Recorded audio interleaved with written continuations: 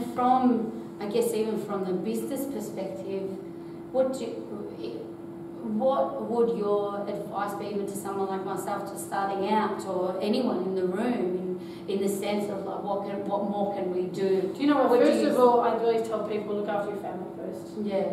Because you will never be satisfied and you'll have regrets. And the most important thing you've been given, the most precious thing you ever have in life is your family. Then your profession. You know what? I like to speak to year 12s when they have speech nights, and I say, you know, and everyone's thinking they've had this wonderful life in primary school and secondary school they have, and now they're out to go to uni, and it's all about the house and the car and all the dreams of travel.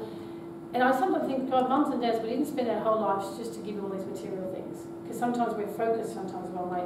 So I'm saying it's not about the nurses and the teachers and the lawyers and the doctors.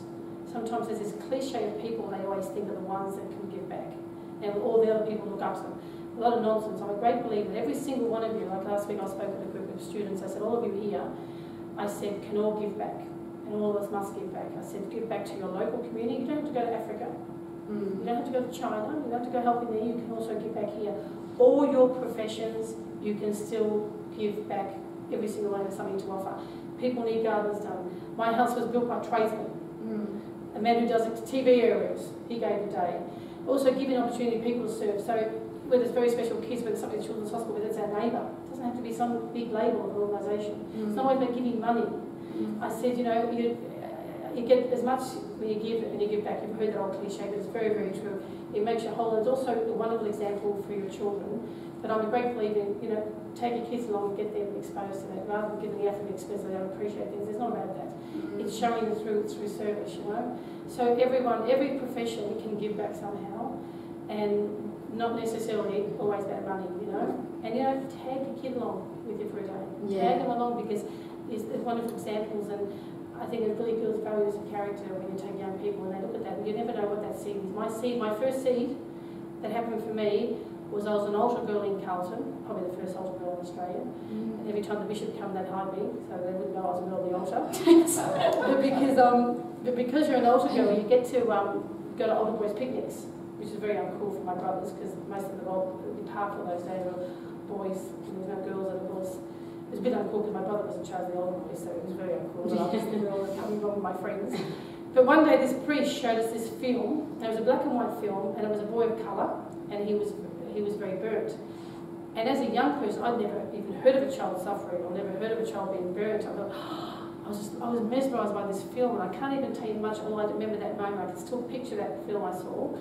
And I remember all these people around this boy, and they were living in a really poor place, which now I know is Papua New Guinea, and it's villages, and there's a great sense of community. And there were these people that came along, and they were feeding them and laughing with them and giving them clothes and helping this little boy and giving him medicines. And I thought, wow, what is that? And I kept looking, thinking, all of us were so taken by this boy who was burnt, and you can't help but be merciful. But what I was more taken by is, who are those people? Who are those people helping him? Who are those people making the people laugh, and who are those people giving them things? Wow, what if I could give him something? As a young person, all of us think that. We want to help. We want to help people. We're instinctively like that. So what happened for me is, whoever that was, it wasn't until years later I realised it was mothers, Teresa's brothers and sisters working there. And that was my seed. But we all have seeds, all of us here today, and you're going to have moments you remember, or it could be a parent or a grandparent, it could be a child. But there's seeds that are planted, and they're there for a reason. So you could be the seed for your offspring. So I'm a great believer in young people don't think it's all about you now and my life and what I'm going to get. Just realise you're going to be a hairdresser. Often go to old people's home and kind of the pensioners kind of. There's things you can all do to give back to the community. So I'm a really big thing about sense of self, service above self, you know. And putting it on the agenda. Yeah, making it here. Not even on the agenda in a clinical terms. Putting it in perspective. Just like I've got to do that. Well, I'm always going to do that, but putting it. I mean, I think all people here are business people anyway. So if you want something done, you ask a busy person. I think we're all like that here. Obviously, we're here for a reason. So it's also encouraging that with others, but also realising to instill that, you know, just I'm going to do it. But maybe then do it. Just say, just do it. I was telling my girls about what we're doing this morning, 6 and 4, and they were so intrigued. Mama, can you tell me about the lady and what she does again? And I started to say it. And my 4-year-old, we had a compilation of Michael Jackson videos, And they always, when Heal the World would come on, they would stop in their tracks, you know, because it would show all the kids in Africa and all the kids. And then before you, of course, it's turned around and said, Mama, she's like the woman that helps all the children in the Michael Jackson video. Like she made that connection of, it was very cute. But they were really like, they were very curious, like,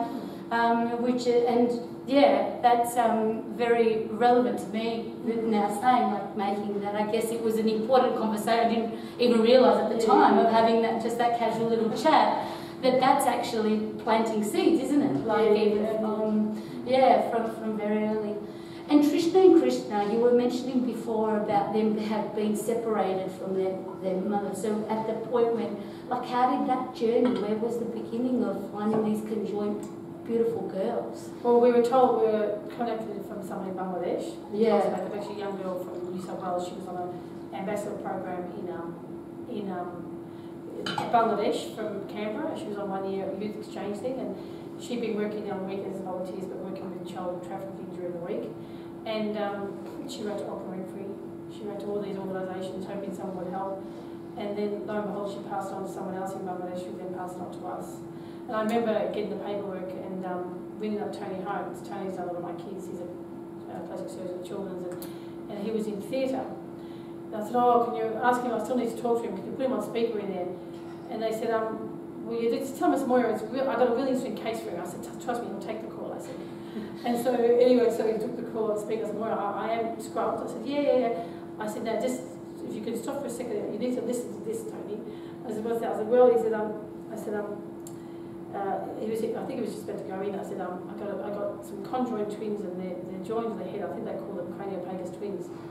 I started jumping on. I said, did you hear that, Tony? There's no answer. I said, Tony, did you hear that? I said, yes, Moira, I heard that. I said, yeah, it's a pretty big one. I said, well, you always say it's very interesting. I knew it's going to be something very interesting when you say that. I said, what do you think? Oh, Moira, they'll kill us, you know, they'll kill us. I said, yeah, no. I said, you see what you can do. I said, I just drop in the seed now, Tony, and I'll get all the paperwork and you let me know anything. I said, they'll kill us, you know, they'll kill us, Moira. Being like, I was working berserk if we even think of something like that. So anyway, it led to one thing led to another. We eventually brought them here for evaluation. And then, of course, when we got here, they were so sick, and certainly they weren't going to live much longer because one was more sicker than the other. And so then the journey began, which was over 20 times in theatre, and the last operation wasn't necessarily the biggest one, but it certainly made the news. Yeah. And here we are today with a little girl in grade 2, and little Chrissy, and Chrissy's not at the mainstream school yet, but she's doing really well, and she's walking with a walker, and she's a little bit, they're both miracles, but Chrissy's sort of one of those people you think defines the odds. Wow. And just to have their mother there, and that's why, I'll be honest, if I can go to the carers bit, that's where I learned a lot from the girls as well. Little people are inspirational, little people teach us a lot. You know, I always have wisdom doesn't always come in suits, you know. And little Chrissy, because she came full care, you know, I really thought I knew what it was to be a carer. Because I've been kids for years, and I sat by their beds in the hospital, never let them until they went home, and that's on the plane. I got it. You know, I know. Sometimes you get too big for your boots, you know. And it wasn't until I had Chrissy and I realised, wow, she's got severe needs. She's the most amazing little person. I wouldn't change a thing in her, you know. And she's so perfect to me, you know, but and to the people around me. And there comes a day where you think, my God, you know, I didn't get this, because here I was in Melbourne. I moved down to North Melbourne when the twins were joined, and crossed over to the Children's Hospital. Sometimes I'd roll there at 1 o'clock in the morning. I wouldn't call an ambulance or a car, I'd just put them in the parable across, you know, because one got sick, you know, the other will get sick. And some of my loneliest times in my life, believe it or not, are in my own city. We're in Melbourne here, we were caring for those girls. There was nights, because you had to be awake all night because one of the girls had a trachea, so you had to, which is an airway tube. And I would look out there at the sky and I'd say, please God, give me another night, please don't take them. Just don't take them, keep them alive another night. Every night, you know, if they're going to make it. And then I'd say, God, please bring the sun up soon, this night's just seems so long. And sometimes someone would come in and say, oh, good morning, Moira, how are you? I'd go, oh my God, they're asking how I am. I said, wow, I said, I'm good, thank you, because it's usually always, how are the girls? What's been happening with them? How are you, what have you been up to, Moira? I said, well, I haven't been much because I don't go anywhere, I'm always with the girls. But I said, oh, thank you for asking. I said, Moira, can I drop you a meal or something? And I started crying. I said, why would you drop me a meal? That was so kind. Why would you think of giving me a meal? Because even my whole life, was revolved around them, that you'd never even think of yourself. And I suddenly found I knew what was going on as a carer, because these girls had injections at night, they had suction at night, they had blood pressure machines on all night, they had feed machines all night. It was like an ICU in my lounge room. And I suddenly realised what the life was to be a carer. And because of that, I became so passionate, realising, my God, this happened to me for a reason. In my own city, it's been this hard. And I said, so I became Ambassador for Carers Victoria. And one of the things that really inspired me through this journey was 2 years ago in Whittlesea, I gave a talk at a local for about 300 people there, and it was a Rotary function to encourage more people to join Rotary. Anyway, so I gave the story about the experience as a carer, and 2 weeks later, and this really resonates with me because it's a fellow Victorian, it's an Australian, someone who looks like our neighbours. This woman bumped into this lady called Marilyn. Marilyn's a girlfriend of mine, and she's a granny, and she's organised my talks and that. She said, you know Moira Kelly? I said, yeah. I said, look, Marilyn, I know you're a Whittlesea lady, I live down the road here. I went to your talk last week, you had for Rotary, and I said, oh, I haven't stopped thinking about the talk with Moira. I said, oh, is that right? And I had the photos and the presentation. But I said, I went and acted on that, and I said, I've got something from it, so I really need you to tell Moira this. And I said, what was that? She said, well, I've been living in my street for like years and years. My kids have all grown up. Some are at uni, one's in year 12. But in the daytime, I'm sort of free. But my neighbour, Bill and Lorna, they've been there for years and years. They've seen all my kids grow up. And, the last few years, Lorna hasn't been well. I know he's been caring for us. And oh, Bill, is that right? I said, yeah. And, you never want to be a nuisance because you figure they're always busy. Yeah. And I have that mentality. I don't want to be a nuisance, and they've got their hands full. Yeah. I said, and so I just thought the next day I'm going to go in there. And I knocked on his door. And a couple of times finally he answered, and the first thing he said was, oh, what's wrong? Because he wouldn't think that someone's having a social visit, because carers don't get social visits. They go, it's a what's on. I said, no, nothing's wrong. I said, oh, do you need something? I said, no, I don't need anything, because he's obviously thinking, I need something. I said, look, Bill, I just want to let you know that my kids have all grown up, and all the kids are going well, but I've got free time. I'd like to come in here once a week. You get out and do something for yourself, and I'll mind Lorna and just help you in the house. Once a week I'd like to come in here to get out. And he says, you studied. He said, what are you saying? And she repeated, and then this man, he was 75, his wife was 70, he started bursting out crying, and he said it was the kindest thing anyone has said to me in over 5 years. And yet his own children come there every week, and they visit diligently, they have food, and they're terrific, but they don't see the role he's playing, and no heart is. And that, I don't know what it is, but it resonated me so well as a Victorian, thinking this is one of our own people, and they're just asking for something simple. And it wasn't even the act of coming to give you a break, it was that someone noticed and someone cared about you. Yeah. So I think as a community we have a lot to, it's not about a country thing, country people do that, us city people have to remember that as well. How many of us know our neighbours? Yeah. So that's where maybe we've got to come back to some basics and maybe bring the country back into the city. Yeah. Does anyone have any questions or anything please put it out there. Moira, how do you say yes all the time? I don't. It's a very hard thing. I think you guys would know as well, because you're obviously in your field as well. But you've got to learn to say no. It's not easy, but you've got to follow your gut. Okay. But if I knew it was a kid, and I think you'd be the same. If someone came to you as a child, there's no way you'd ever say no. So no is different in old people, But I think you'd follow your gut. But I just think it's a yes thing to the right yeses. And you know what? If they're wrong yeses, you're going to learn from it. But you know what? I'd rather know I've done it than regret that I didn't do something. Oh God, what have I done that? Because I think that's what makes us human. So it doesn't make it perfect, and you might not do a great job, but at least you did your best. Sometimes saying yes, it's going to cost thousands of dollars and you've got a cent. I've done that many times. That's why that's why people used to help me as accountants. That's why people on boards used to hate accountants. I said, well, that's why you're an accountant. I'm not an accountant. And at the end of the day, money shouldn't dictate a child's life. Money shouldn't dictate anyone's life. So that's when economics shouldn't take over humanity. Yeah. Just because I own a passport and you own a passport gives us a right to hospitals in Australia. But if the person next door has the wrong passport, he can't have emotions. And my kids that come here, I can't go to public hospital because they're not Australian. So I keep Patricia and Krishna. I pay for everything for them as they're not Australian citizens. So their schooling, everything. So Catholic Church helps me out with their schooling, but everything, all her medicine, every time I go to the chemist, I'm like, oh, this is crazy, I've got to pay for this. I said, yeah, but one day they might get a Medicare card. But I'm just happy they're alive. So they still don't have a Medicare card? No. And Chrissy's on melatonin, which is $100 a bottle. Because little Chrissy suffers from, she can't sleep on her own. She's ever since she separated her sister, the other one's just flying. So she sleeps with me. We talked about that last night. So she's always slept with me or Sister Fran. If I'm not there, Sister Fran. She's used to the two other Sister Fran's like a Josephine. She's called Granny. Nana. I've become a mother and she's become a granny. We've never had a man, so we're someone else.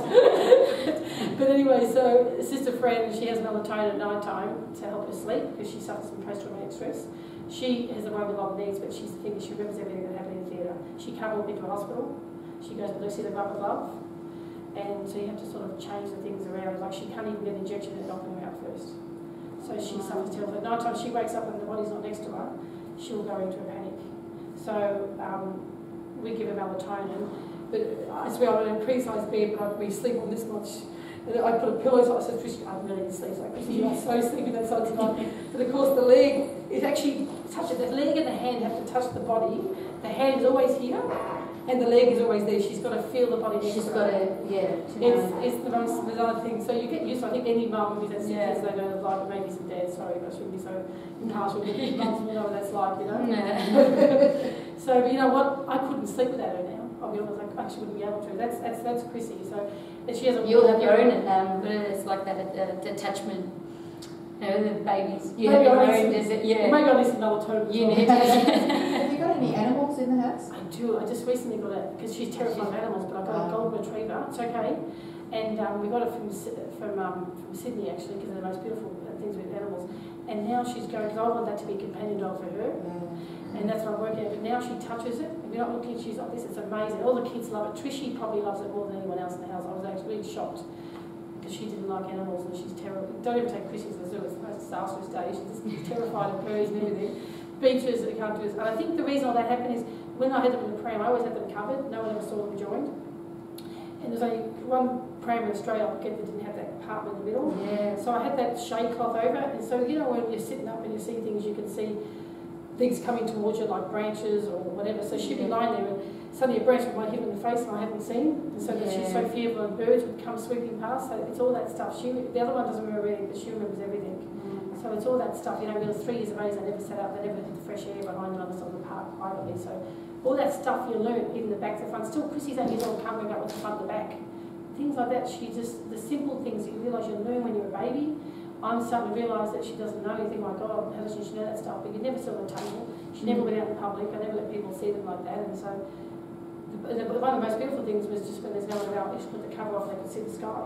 Wow. And they could see a car, if no one's looking, you know. But those things, for 3 years, they didn't have that. So still to this day, there's things like that that Tricia, who's in grade 2, doesn't get. Doesn't know the back and the front. Doesn't know what that is. Up or down, she's still learning things like that. You said to me, Tricia, which is the front of the house? That way? She doesn't understand it. There's the things you just learn when you're sitting the kid. Like every now and again, I see Matthew, he's only 9 or 8 months. I'm thinking he's on a table. God, he knows what a fridge is. Like, he knows that opens and closes. Chrissy couldn't understand how it opens that way or this way. It's just things like that. You don't realise how much they learn. So that's been a real learning curve. But that's the basic things you see, you know. Global Gardens of Peace. Tell us a Global Gardens of Peace. Please. Well, what happened, I'm not really a garden person, I have no idea how to do this. But one day I was in Gaza Strip. I've been there quite a number of times. I was with a colleague of mine from Melbourne. His name is Philip. He's a Palestinian Australian. And we got stuck in Gaza this day because there was some border closure. And so we're there for a few days and then the people said, Moira, we'll take you on a tour. And I was thinking, well, I've seen most of Gaza, it's like 20 minutes each way. And they said, yes, we're going to take you to the graveyard. And I said to Philip, as a Victorian, Australian, I said, seriously, Philip, is he going to be taking people to the Bleeding Melbourne Cemetery when he comes to Melbourne City? Before I stopped for the takers. I said, Philip, I just think it's really funny. If I told people in Australia I was going to a graveyard, seriously. And they go, no, everyone, please, just be nice. I'm being nice, but I'm just telling you, it's ironic, you know, it's just crazy. I said, no, it's a beautiful graveyard. Oh, yes, we have lots of beautiful graveyards in Melbourne too. We'll take you to see them in Melbourne in lovely graveyards. Well, yes, we would like that. So I'm just being sarcastic because I don't realise it because I just think it's the irony of it. So anyway, so Phil's talking Arabic, I'm just looking at the streets as we're going along, and then the streets in Gaza, it's very dusty, there's no plants, there's no grass, and kids, the work for children is play, you know, so kids will play anywhere, it doesn't matter if they've got the Lego, or they've got the dirt, or they've got the sandpit, so they're on the street throwing rocks and whatever, you just look at these kids, you have a moment, they're all dirty, and they're happy, you know, funny, the war zone, kids are still happy, you know. I think moms and dads are happy, kids are happy, so I think parents put a good thing on for their children, so So we're driving along and you look at those kids, you're having a moment thinking, well, isn't life so unjust? We all have those moments on holidays, you know. It's no different to Gaza than you feel in Bali. So you're getting into this great big wall and you get into the car and said, oh, you will like this very much. Oh, yes, I know, I'm really looking for it. I've got my camera, I said. So I'm just trying to be sarcastic, and suddenly I walked behind this door, this gate, and I could not believe what I was seeing. It was some of those moments that you think, where on earth am I? It was the most beautiful place in the Gaza Strip. And I says, is this the graveyard you're talking about? Yes, yes. And even Philip was like, oh Moira, oh Moira. There were trees, there were flowers, there was beautiful coloured flowers, there was grass this thick. I could not believe it. It went on forever. And I said, what on earth is this? This is the graveyard. It's for British, Australians and New Zealand and Jewish graves. Medic, who'd been there for 90 years, looked after beautifully. And I ended up spending a couple of hours there. I'm walking along looking at these graves like I don't Gallipoli, but even like, this is beautiful.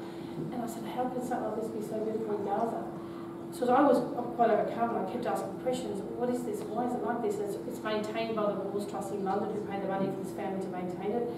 Anyway, and so we get back in the car, and I'm sort of, you know, gobsmacked and thinking, oh my God, Philip, I feel so bad, I can't believe this. And I'm driving on the road, and I think to myself, wow, look at this. I said, all these kids on the street, when I pick them all up, and you're going to take them all in the car and run them in the graveyard, I says, go and play, go and have a play, you know. And I think any Australian, I'd like to think any human, would have walked away from a Western country thinking, isn't this amazing you can do this for the dead and not for the living? And if such a place can survive in such fertile ground, pure sand, sand before anything can survive here, you know you can do it. I said, Philip, this is a disgrace. I said, you know, this is shocking. I said, why haven't the children got this? Well, where they get destroyed, they get bombed, they can have nothing. I said, well, why the graveyard? Why has no one done that? Yes, yes, you have a point, you have a point. So the next day, before we were leaving, they had this luncheon for us, and the leader of the Palestinian Authority were there, and the leaders of the governments, and the mayors and all that. So I said, Philip, I want you to translate. Moira, what will you say? You prepare me? I said, no, you just translate. And just remember, some people stand English, so you have to translate exactly what I say. But I have a really good idea. Moira, please share the idea first. I said, so I want to say thank you to the people, and on behalf of my country, we're so happy to be involved in bringing kids to Melbourne for surgeries, and you know, our doctors do great jobs, and we love one day to work with you and all this. I did the right stuff, and I said, I want to tell you about, I'd like to say something else to you. I said, I'm wondering if your government here would like to give us some land, and my people, my country, will build you a garden. I hadn't asked my people that. No chance at the moment. They said, oh, you want land? Yes, if you can give me land here on the Gaza Strip and put a block away for Australia, the Australian people are going to build you a garden like you've never. You think that graveyard's nice? You wait to see what garden we can build. And Philip's going, oh, this is not good. No, this is very good, Philip. Trust me, it's very good. You know, no, but there's lots of people who would do this. I know they would. And they go, well, Miss Kelly, we're the most densely populated place on the face of the earth. I said, we don't have land for refugees. I said, yes, I know. But if you ever have land, Australia will answer the calls for garden, I said. So, all the other clap, and all this, whatever. So, anyway, they probably thought I was a dumb blonde. New Zealand speaks English in America, so they thought I was a dumb blonde from America. He has no idea about the political situation. There's no room on this place, and there's no land. So, anyway, during the time, the irony here, I was the time of the twins, they were halfway through their surgeries. I get a call, they said, Moira, there's someone from Palestinian Authority here, and they're visiting it, and they're going back, but they're not allowed to leave the country till they meet you. I said, oh my God, what have I done, you know? So they said, oh, Moira, I said, Philip, I can't, I'm locked down, I can't have anyone in the twins, the girls got sick before. I said, Moira, please, we have to. And he went on, and he sounded, this poor guy sounded like me, you know, he just wasn't going to give up. So I said, okay, let's go for it. So I met him in the front room, so we had a little chat, and he sort of shakes hands, and I wanted to meet you, Miss Kelly. I said, oh, yes, I'll come back to Gaza one day, I'm just busy at the moment. Then I have this envelope to give you. I said, oh, and who's that for? I said, that's for you, and I have been, my duty is to hand this, and I'll give it to you now. That's great. So I put the envelope here, and Philip says, Moira, open it. I said, Philip, I'll open it after, don't worry. I said, oh, you need to open it now. I said, sorry, I opened it. I said, oh, what's this? And it was in Arabic, and I said, Moira, it's called Moira's Garden. I said, oh, what's the Moira's Garden? Well, it looks like they've given you 3 acres. Who's given me 3 acres for what? In Gaza, because I completely forgot about the garden. What are you talking about, Philip? Where you said you were going to build a garden for the Australian people, and now the government have given you land. Oh, Jesus, me and Joseph, really? So I'm thinking, oh my God. I said, Moira, what are you going to do? I said, oh, Philip, this is really bad timing. I'm seriously, the twins are making me as if I can do a damn garden in Gaza, really. Well, Moira, what do you want to say? Because it's a big thing that we've got land in Gaza. I said, well, yeah, we've got land, not me. That's good. I like the way that sounds. We've got land in Gaza. I said, Philip, just tell them I'm a little conjoined twins. Long story, but this is very touchy. Thank you. I'll hold on to the title. So once the girls were separated 6 months later, I picked this up and I'm like, oh, what do I do with this? This is such a responsibility. Maybe I'll just give her a Johnny Hammer or something and then sort this out. I don't know what to do. But then I thought I'd just go through Google, as you mentioned before. Yeah. I just put in gardens, Victoria, and a thing came up called Landscape Victoria. Oh, okay, let me give them a buzz, you know, just try and wing it here, you know. So I asked for the CEO, and they go, who's speaking? Oh, it's Moira Kelly, like, you know, this very political, very nice voice. So I was regarding construction of a garden and playground. Oh, okay, one moment. So she goes, I said, oh, yes, can I help you? I said, yes, Julie. I said, now, Julie, you've come very highly recommended from Google. And I said, I just let you know that I've had this wonderful phone call, and I've been given some land and a chance to build something from Australia, a garden in Gaza. I said, okay, so whereabouts is it? Gaza. I said, no, is that New South Wales? Because we're just Victoria. Oh, no, it's actually Gaza Strip. I said, yeah, Middle East. It was all quiet on the phone, and she goes, Moira, you do realise we're Landscape Victoria? Yes, and I know that, but you came highly recommended. You would know where I go with this. And she goes, well, Moira, you know, we don't do Gaza Victoria, you know, we design them. I said, I know. I said, that's why people thought it would be great to have a Victorian, the knowledge of Victoria in the Gaza, because it'd be better than anywhere else in Australia. I said, your name came up and you would know people. Well, not really, but can you leave it with me in a moment? I said, oh, yes, absolutely. I mean, oh, Philip, it's looking great, looks like all these people are writing to it. So lo and behold, she rings back the day later and says, Moira, and she goes, now I've spoken to someone now, and he works at Botanical Gardens, and he's out there. So I suppose she prefers that I must be out there too. So yes, it's because he wants to meet with you. So to make a long story short, Andrew Laylor, who is the designer of the Royal Botanical Gardens Children's Garden, and is on the ABC program on weekends, he's out there too. And he came on board, and then he brought someone else on board. Then we got people in other areas of Victoria. So we've got there's about 12 of us, isn't there? And we've set up Global Gardens Brisbane now registered. And on my PowerPoint, we see is that we launched this in Parliament House last year. 14 designers from all the universities in Melbourne have designed this garden. It went from 3 acres to 5 acres.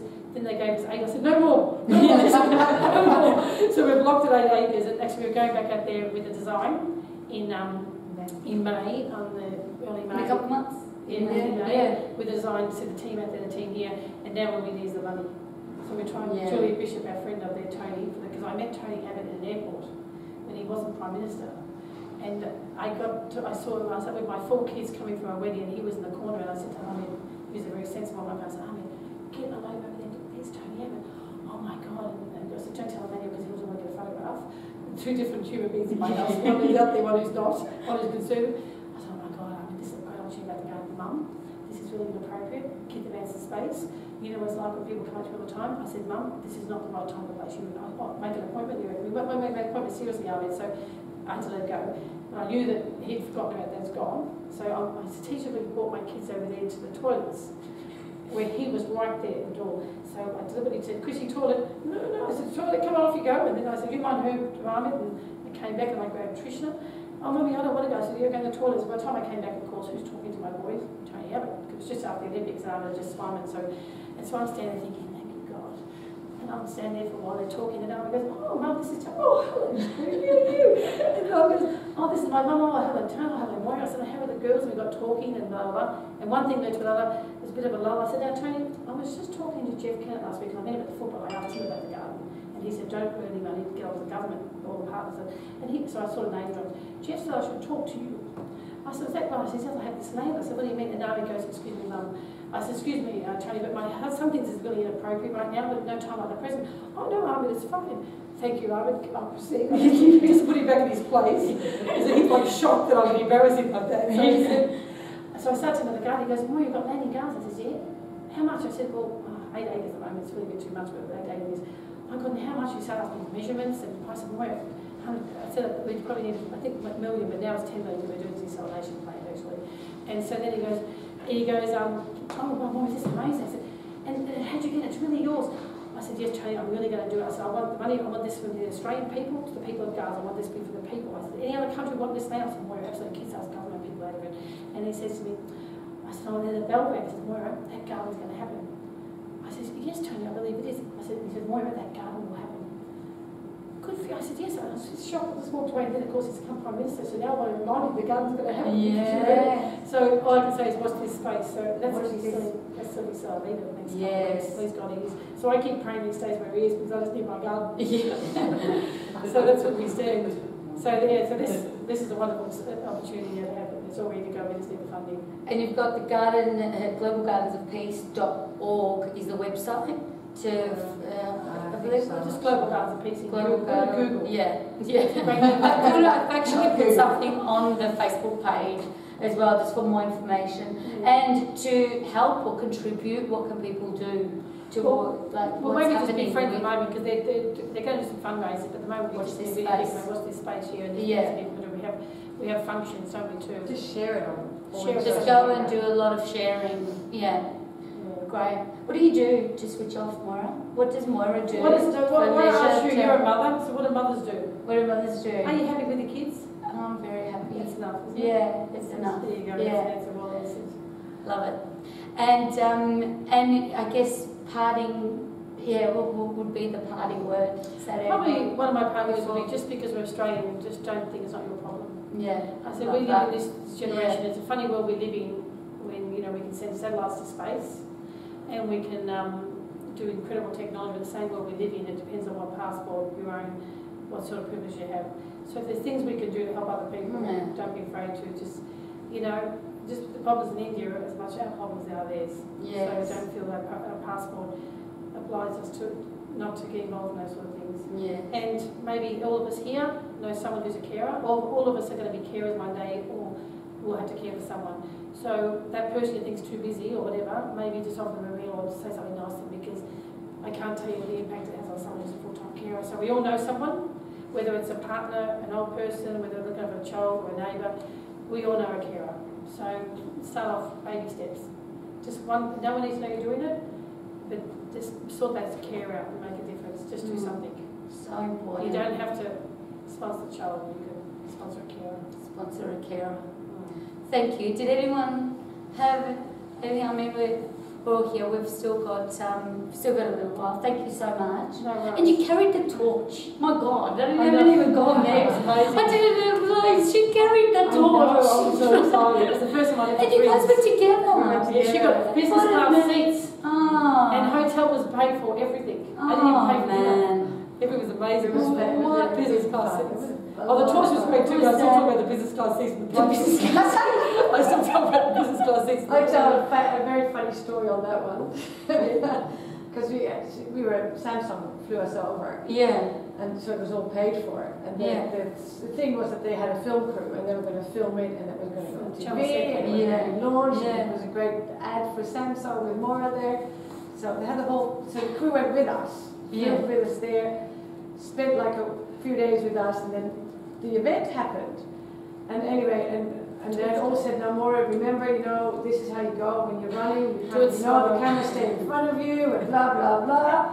So I was there with the camera crew, and we kind of could separate. Moira, the people that carry the torch go there, the others go there. The police camera crew. And then we saw Moira hops off the bus, and she goes, I'm so oi, oi, oi! I was so excited. She starts like that, she gets the whole crowd going. I had everyone going the Really? But then she got so enthused. I was so excited. She forgot about everyone, she forgot about the camera crew, she forgot about all the expenses of Samsung, and she was gone like a rocket. I was on fire. And we had the film crew running, and they said, Louise, you've got to stop her, slow her down. And I was about to run next to her, but I couldn't keep up with her because she was blind. So I was there, so I got in between her. She has these 4 guards around her. They kept Moira, stop. So the guy said, you did it one more time, you're going in the bus. I said, but I need something to slow down. And Moira goes, oh, it's so much fun. She's coming to me. I said, Moira, you got to slow down. She didn't. So the film crew, so they get to the end and they go, what the? We missed the whole film on her. So then they getting a little bit of footage at the end and they flip the whole thing. If you look on YouTube, I've got a photo. Well, look at the clip on YouTube, is there you can see why it's when the music has gone slow motion. They got me going, it actually really was good, they had to, because they couldn't get the thing. But actually there's a reason why it's in slow motion. And there's another clip you could see on live stream. You could see me trying to get to her. trying to stop her, and this guy's going, if you don't stop now, you're going to the police van, and that's it, you're on. Because they think she's going to learn torture. It was such a crack. It was so fun. Yeah, it was amazing. Amazing. You're amazing. You're both amazing. And can I just say, that was the same, can I tell you about that? I Yeah. went to the torch, and I used to stay for 2 days in England when I came back, because I didn't like missing the girls. Yes. Like, this first time it was so hard to Yes. Because they were still really little. Yeah, I just never left for it. Yeah. So Sister Fran and Marilyn stayed there, Sister Fran Yes. said that we had this thing, the Skype thing, which was Yes, great. yes, To yes. have some organised, that was amazing. Yeah. So then I did that, and then Ahmed swam in the Olympics for Australia. Yeah. 6 weeks later, and so then some people raised some money for my son and I to go, because we wouldn't have gone, because we didn't have the money, for myself and Emmanuel to go to London. And so we saw Ahmed. So the same year that he made his first Olympics, I carried the torch for Australia. I know, it was very amazing. Amazing. And the torch came home. She could keep that one. Yeah. You could keep it. I was trying to give it to the National Museum. Yeah. I just thought it should go somewhere. But they already had, they gave them some spares. I thought, well, I'll have the real thing. I'm offering it to, where I would probably give it to family. I said, well, I just liked Australia to have got it. So I've still got it. Yeah. I just feel anyway, but it was funny. But then Ahmed Manuel said, well, sell it. I said, God, you're shocked. He doesn't sell it. eBay. Sell it. Sell it. Yeah. What, you get a pair of shoes with it. Seriously. Yeah. What compares to that? So it's just the mindset's very different. Yeah. Sell it. Anyway, so there you go. Well, You might thank get to you. auction it off for Global Gardens. Global Gardens. The first, big First event. That's a Yeah. good idea. I was going to say the same. No thing. way. Yeah. Oh, wow. So with the global gardens, that's a wonderful idea. With the fundraising for it, so is it going to be something which people put in and it just goes into the gardens, or are there going to be certain things? So we're going to give some people areas. We want to get big funding from the government. We also want some fundraising to go for certain things as well. Right. And we now realise we want to do gardens in other places in the world, so we've made it global. So we want to realise countries have had natural disasters or war, because I had a penny drop on me, and I lived in Bosnia for 4.5 years during the war. So there was moments there that I just thought that kids, what we don't have is most gardens become graveyards, and even during war, there's still booby traps and landmines, but during war people build hospitals, roads and schools, but still there's nowhere for kids to go. So they're going into buildings to play. So the irony is no one's ever thought of making that one of the priorities, to make some safe areas for children to play and families to get dressed up and walk their kids. So so that's I'd like to think it's a Victorian Australian thing that we start off with and go. I'd like to be like a World Vision one day. Like you have Doctors Without Borders, Garden Without Borders. Someone ever called this Global Gardens of Peace. Yeah, so I'll grow out. I'd like to know more about that. Oh, great. Yeah. More about Great. that, and particularly with, if you can identify particular parts of gardens, and that in communities to have their sense of having coming together in order to provide that kind of. Oh, brilliant. Louise, the board member as well. Yeah, great. Yeah, it's good. That'd be great. Thank you. Thank you, each of you, for coming this morning. We're connected. We're friends. Yes. We're friends. This conversation, with Joe and with all of us, will continue. We will watch and help you grow this amazing initiative. And yes, just anywhere we can. And watch this space. I like that. Watch this space. So what's to come? Congratulations. God bless you. And thank you for doing this, because it'd be great. No, that's it. Thank you. That's a very. It was really, you don't always need a big crowd for things, and I think that having something intimate like this is actually really, really good. It's So I really enjoyed it. Oh, Yeah, I good. thought it was great. Oh, so Yeah, and you're awesome. thank you. Yeah. Back at you. Thank you. Okay, well, we've still got